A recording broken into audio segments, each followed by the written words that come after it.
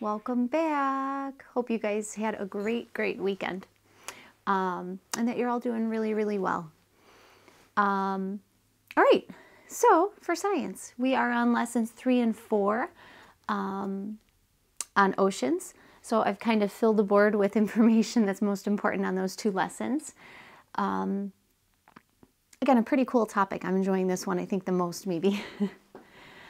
So this will be for the week of 4/20. Got the date in the corner so that you can track that. And this video will help with the week assignment. So again, everybody kind of said that one video is easier for them to find and track and use. So it'll be one video for the week for math and one video for the week for science on those topics. So it should be good. All right, so what we are going to talk about today are the ocean zones. I've kind of got those bolded. The ocean organisms and how they're classified. And then we're going to talk over here about what's going on with the oceans, some of the threats that are happening now, and then some of the possible solutions, okay? It was nice to see a lot of you guys on Zoom the other day. I really enjoyed that, so I'll do another one. We'll stick to Fridays at 1 o'clock, so that's kind of going to be my go-to time, okay? So join if you can. It was really fun to catch up with you guys and talk about fun stuff and laugh a lot and answer any questions you had for me. Keep passing them my way. Don't forget to message, okay? All the time, anytime. First thing we're going to cover would be the ocean zones. So I kind of drew that out. The notes that I've made have much better pictures on them, and they're much more in-depth. So don't forget that the notes for the entire chapter that we're on, which is chapter 2 now, oceans, out of your book, this entire chapter is really nicely laid out in my notes. So those are online under topic 2 for water and atmosphere. And you'll see it'll say complete notes, chapter 2, unit 2. Okay, so go there to check those out because they're pretty great. The YouTube videos also, same location, and they're all dated. Okay. So we're talking about the different zones where organisms live. We have the intertidal zone, which I've kind of colored in a purplish color here for you. That's that little bit, once the water starts, so kind of where the tides come in, where that hits, once the water starts there, it's this kind of brief section of water that is called the intertidal zone, okay? So inter meaning between tides. Neritic zone is in the red here, and that's the zone right after the intertidal, still not too deep at that location. And then once it drops off, we go into what's called the deep ocean zone. Okay, so again, that's intertidal is the purple. I'm going to talk about those colors, so that's why I'm pointing them out. Intertidal is the purple, neritic zone is the red, and then the deep ocean zone is that drop off where the continental edge kind of goes down there. You can see the deep ocean zone. All right, so and that'll be green, so I'll use those in a minute too. Actually, we'll talk about them right now. So organisms that need light for photosynthesis.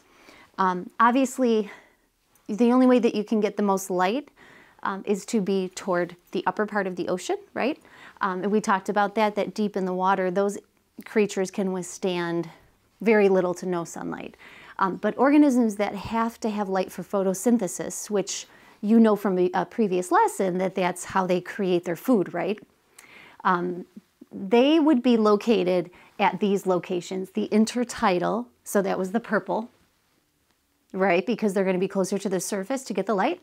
And also in the neritic zone, because that is still not yet into the deep zone. So these creatures kind of hang out up there, and they're able to get that sunlight from the sun's rays a little bit easier by going to the top, staying at the top. So that's what the I stands for, and that's what the N stands for, intertidal zone and neritic zone. Again, really clear on the notes too, so you can check those out.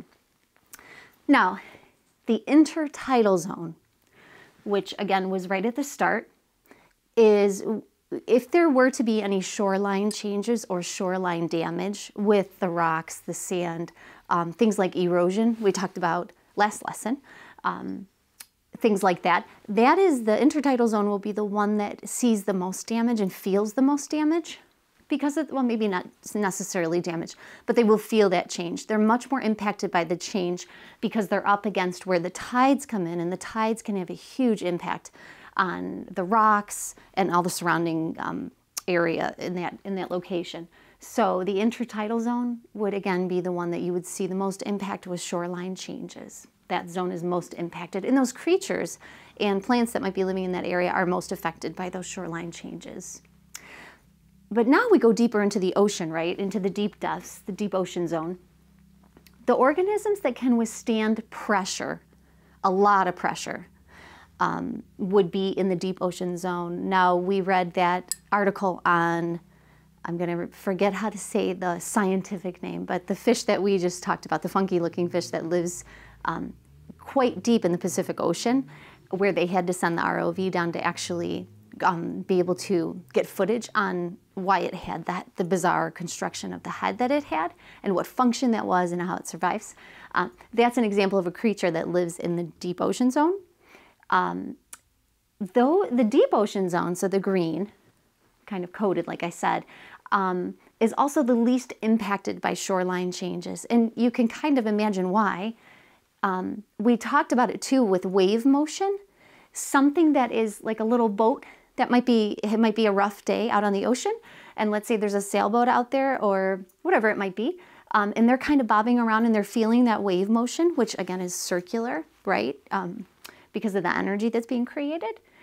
But deep down, something, I think I used the example before of the sunken pirate ship, that debris down there doesn't really feel the effects at all because of the massive amount of depth between the top and the bottom. And that's kind of what is happening here.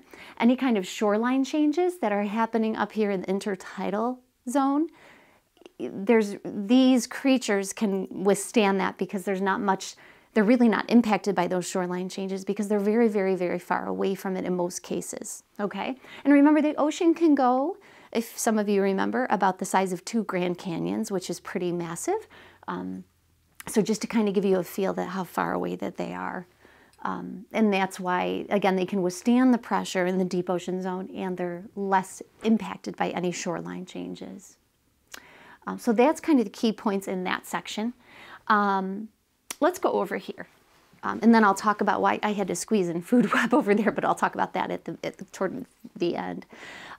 So how do scientists, how have they figured out how to classify the ocean organisms? And there's some cool words that are probably new to, a couple of them new to you maybe. Plankton you probably have heard before. We've talked about it before, I know. Those are the tiny little microscopic. We've used that word a lot this year. Microscopic meaning that we would need a microscope to see them. They're very, very tiny. Not all of them. There are plankton you can see with the naked eye, but there are a lot that are microscopic. And they also can float. So you'll see plankton kind of up near the upper zones because some of them can be plants, plant-type structures, plant-type organisms. They're going to be up at that neritic intertidal zone because what do they have to get for photosynthesis? They need the light. So plankton will kind of float around to where they need to be in order to be able to survive, reproduce, that sort of thing. Now, nekton are the free-swimming organisms, and they will go up and down the water column. If you remember in, I think it was 2 videos ago, we talked about the water column and how you had kind of a smaller section, a bigger section, and then the deep ocean, and how the temperatures get colder and that sort of thing. These creatures can swim up and down between those zones pretty easily. And so I put some examples on here. Many fish can float in between those zones, swim in between those zones, squid, whales, and seals. So there's kind of a wider zone that they can travel, okay? And then benthos meaning bottom, near the ocean bottom. So those creatures live there. And you probably know this, crabs, sea stars, octopus, and sea anemones are examples of benthos organisms. So all of the organisms in the ocean ecosystem are divided in between these categories, plankton, nekton, or benthos, depending upon where they live and how they function, that sort of thing, and how they move is another one. All right.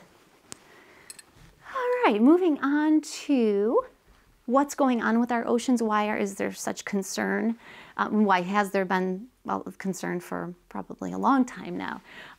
The largest issue that's going on would be global warming. We've talked about this before, but just to kind of rehash that, global warming is when the Earth's temperatures are rising. It could be because of various reasons. One reason is that the sea level is rising, and what happens to salt water is it can kind of expand. So when the temperatures of the Earth heat up, and so what happens is that the oceans tend to take up more space a bit over time, and so that's why we're seeing the sea levels rise. That's one of the reasons why we're seeing that. But global warming really has to do with a lot of the human impact that we're putting on the Earth, especially our cars, the gases that the cars give off. That's a huge one. Any kind of carbon dioxide related and other pollutants that might be in the air. Okay, that is what causes, it basically is destroying parts of the atmosphere and causing the Earth to heat up a lot faster than it would. We also have more intense sun rays. We talked about that, a huge chunk at the beginning of the year, how the sun, where the Earth is situated, and where the sun is and its impact and what's happening with the sun, right? And all our discussions about Mars and all the current news that's going on with that. So the sun is definitely getting hotter slowly over time, and that's another reason why we see temperatures rise. And that affects the organisms definitely in the ocean, because they kind of need a varied amount of temperature to keep that ecosystem going. And there are certain creatures that need pretty specific temperatures in order to stay alive. And if they go extinct or reduce greatly in their number, then that can really affect, we're going to talk about a food web in a minute, but that can really affect a food web, and then it impacts every other animal, as you've learned probably in many years past. So with global warming, some things we can do is maybe take a walk instead of using our cars. Actually seeing a lot of that now, given the situation we're in. You see a lot of people walking versus being in their cars and getting to place. So that's a good thing about what's happening right now, is we're kind of taking a little bit better care of our environment. Keep your thermostat down. Oh, I am always freezing. It is freezing right now in this studio. I feel like my hands are blue when I've got my coffee. I love to put the heat up in my house. My husband does not. But keeping the thermostat down is I try to bundle up. It does help. And so any kind of energy saving things you can do will help with that. Okay. Number 2, pesticides. We've talked about these because we talked about it during unnatural eutrophication, right? If you remember that from the large science assignment, eutrophication, it sounds like it starts with a U. It's the one that starts with E-U-T-R, that's where you have the algae buildup. When it happens naturally, that's just because of decomposition, and sometimes the algae just blooms so much that it creates this surface, this sort of green surface algae, and then eventually fills in over time. Unnatural eutrophication example that I was looking for on that assessment, or assignment I should say, is pesticides. Pesticides are a type of chemical that they use in agriculture. Some are better than others. However, what happens is that they leach into lakes, which could cause then unnatural eutrophication to happen way faster than it would naturally. What can we do about this? Because we need our farms, right? We love our farms. We wouldn't have much of our food, especially the healthy stuff, if we didn't have our farms. So a lot of farmers are starting to use safer products, safer types of pesticides to keep the bugs away and keep the crops growing. But those pesticides can leach into lakes, streams, waters, rivers, and eventually the oceans, and definitely have an impact on the organisms that live there. Number 3 is invasive species. This one is most interesting to me, and there's a lot about this out there. We have to be cautious about what we are adding into any body of water. It can definitely alter the ecosystem a lot. So, for example, if You know, we have a lot of fishermen that go out to get all of our great seafood that we see at markets and all over the place. However, sometimes when they're fishing in different areas, things can get caught, different types of fish can get caught into a net, and if something happens and that fish is on that boat and somehow is transferred to another area, and that fish sort of, they reproduce and they take over, it can really alter the ecosystem of that particular waterway or body of water. Okay, so invasive species are the ones that basically invade an ecosystem where they would not naturally have been. And again, it can knock out a certain other species of fish or creature or plant that depends upon another, and the whole food web is shifted. That ecosystem is shifted. All right, so that's invasive species. We have something called overfishing, which is exactly like it sounds. It just means that people fish too much. We are overfishing. And, you know, a lot of that is they're trying to put out product. So, you know, if they're looking to get the shrimp, then they're going to get the shrimp. The problem with overfishing is it's hard to ensure that rules and regulations are being held to by the different companies that are out there doing the fishing for us. So one way we can kind of protect that is to extend sort of the laws that are would protect a certain area. So an example would be if we stretched, you know, another 2 miles of some location or hundreds of miles of some location and said, this is now being protected. You know, you cannot fish here. That's one way where we could help overfishing. Overfishing will greatly reduce the amount of species that are in the water. And again, it goes back to the food web. If we're fishing for tuna, let's say, and too much tuna is taken from an area, we are overfishing, we are screwing up that ecosystem, that food web. So we have to, another kind of thing I put down here was the rule of limit catch. So over a certain period of time, they may allow a fishing boat to go out and collect, you know, a certain weight of fish for a certain time period, like I said. So to limit their catch would help to keep the supply of species at bay. In other words, that it would still exist, and it would still be there, and it would still be able to support the ecosystem. We're not pulling too much out. Okay. A cool thing I was reading about is the predators. So if you think about an ocean, and let's say a fishing boat was out and caught a shark in the net when they didn't mean to. Let's say they were fishing for something else or some other species where it is more of a top predator, that can really shift, as you well know, a whole food web. So it's really all back to this food web over and over again. And what else? Limit catch, and then, using proper equipment and methods. So sometimes people go out and use massive nets that wouldn't be ones that that people who try to protect our oceans would recommend. Like the size might be bigger, it might be a different type. There's something called trawling, which is where they will take nets and sort of let them sit. The boat will still be moving and they'll let it sit in the water and it'll capture as much fish as possible. That's one thing they say is not so great for the ecosystem because you're pulling out so much at one time to use that method. So that's one method they're trying to get people to sort of stray away from. And I put et cetera, et cetera, et cetera, because I think I had 7 or 8 examples that I've been reading about and researching, and they're all on the online notes just because I ran out of room there. But our oceans definitely need to be protected. So there's also some ideas of what you guys can do in addition, like plastic, you know, not throwing your plastic or letting it kind of go into the ocean or the land for that matter and getting caught on, you know, an animal. We know that, right? Things like that. And then when you're out boating, you know, thinking about the recreational activities you're doing that might impact or not impact the ecosystem. You know, something like taking a canoe out, you know, into nature. Of course, kind of probably a better choice than going on speedboats for the whole day where you have fuel and the gas and stuff that could affect the creatures that are living there. So, so there's more examples online, okay?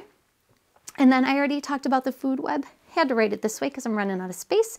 But a food web, as you all already know, is the feeding relationships between any ecosystem. In our case, we're talking about the oceans.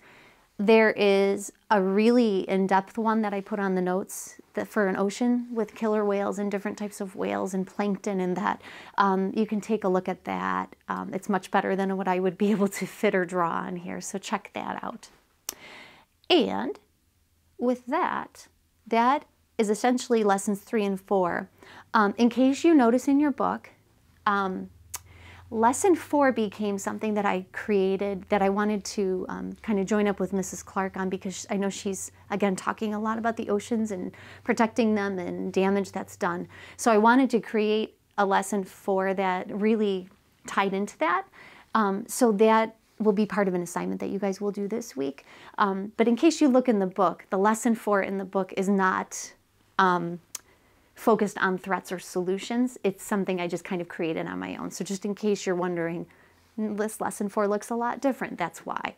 Okay. And then there's one lesson we're skipping for now, and then we'll go back to at some point, but one little one that we didn't need at this point that we'll go back to. And that's it. So you guys will use, hopefully the way that we're doing assignments is working really well for you. At the Zoom meeting that I recently saw many of you at, it sounded like you like that everything is released on a Monday, and then you have the full week to do those at your own pace. If you're someone who would prefer it to be broken down better, I can work with you on that. And if you prefer it to be, you know, a 2-day due date or whatever it might be, let me know and I can change up specifically a schedule for you if that helps you track it better. So just let me know if you're having trouble tracking it. You will see the end date though for all my assignments as Sunday. You can start them as soon as they're released, as many of you do. I see a lot of people doing them the first day, which is great. You don't have to rush to do them, but just also don't wait till the weekend unless you're kind of saving my stuff for last, okay? So, but like I said, I'll continue to give you the full week and everything will be released on Mondays. If you have questions, you know where I am. Watch the videos first. I'm going to say that probably 42 times too as I go through these. I can tell when someone is really lost, and the first question I often ask is, are you watching the videos? And usually they're going, oh, I forgot about the videos, or I didn't know that they were there. Okay, so watch the videos. They definitely will help, and you can watch them as much as you want over and over again, especially for math. Okay, and the notes online, of course, and I think that's it. So with that, I will let you guys go and get busy and try to enjoy the day, and let me know if you have any questions. Take care.